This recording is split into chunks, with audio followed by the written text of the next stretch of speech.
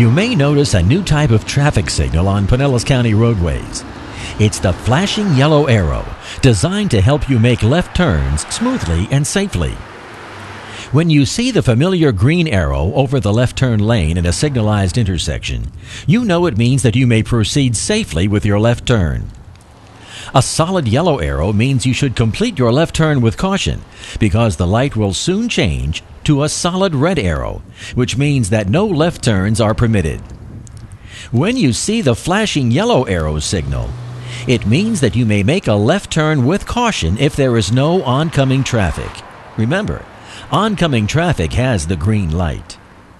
The flashing yellow arrow, allowing smoother and safer left turns in Pinellas County.